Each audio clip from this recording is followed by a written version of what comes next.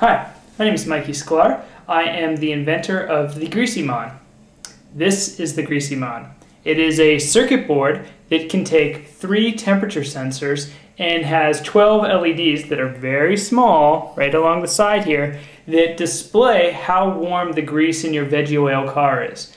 The reason I've made this device is because I would be driving my car in the middle of winter when it's below freezing outside, and I didn't know when it was safe to switch to veg oil.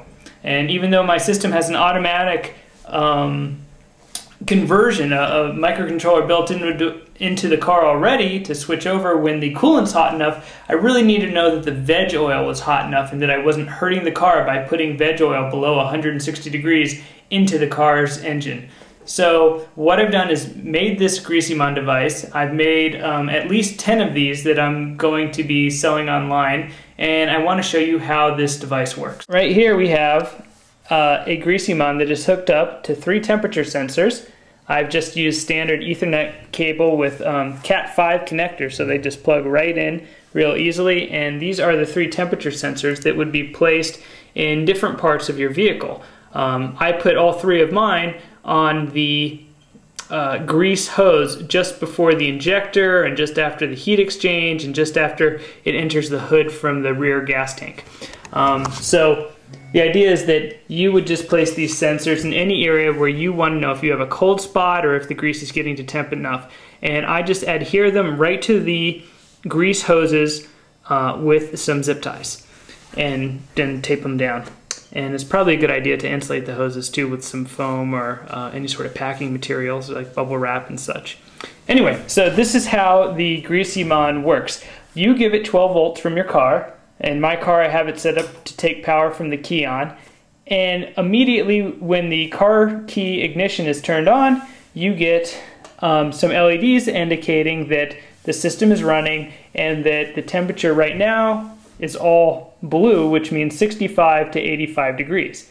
Now, as I apply heat to the car by driving, or in this demonstration, I will apply heat by turning on a small space heater, what we'll see is that the temperature sensors now are going to be exposed to varying levels of heat.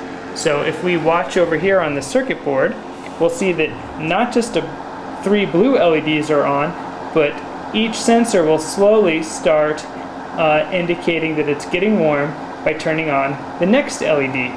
So we'll see more than just blue soon, we'll see green LEDs, which indicates that we are between 85 and 105 degrees. So right now, sensor 1, the top set of LEDs, has just gone to green. So we have blue and green. The other 2 sensors, sensors 2 and 3, well, they've just switched, so now sensor 3 has gone to green, and now sensor 2 is gone. So we are starting to warm up, and this means now that all 3 sensors are detecting a temperature greater than 85 degrees, but less than 105 degrees. And now as you are driving your car and continuing to warm the engine more, or using an electrical assist heating system and the Veggie oil is getting warmer, you'll see another LED come on for each sensor and will go to red. So we are waiting now for each of the 3 sensors to produce 1 red LED being illuminated, which means we are between 105 and 125 degrees. Okay, and as you can see right here, sensor number 1 has gone to red, indicating that it is from 105 to 125 degrees, and what will ultimately happen is the sensors will go to white after they all go to red. If you are interested in purchasing the Greasy Mon product, you can buy it online, and the Greasy Mon circuit boards and cables are all included, and the price is $100 per unit. I have to make each one of these by hand. I think that the Greasy Mon system is very easy to install, especially for someone who's done part of, or all of their own grease install.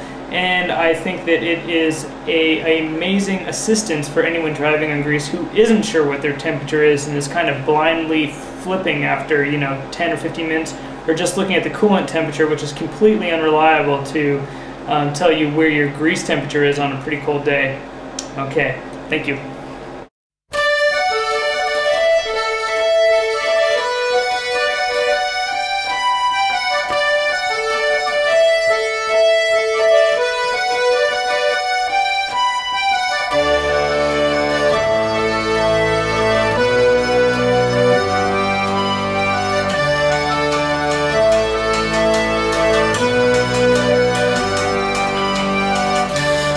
let's go.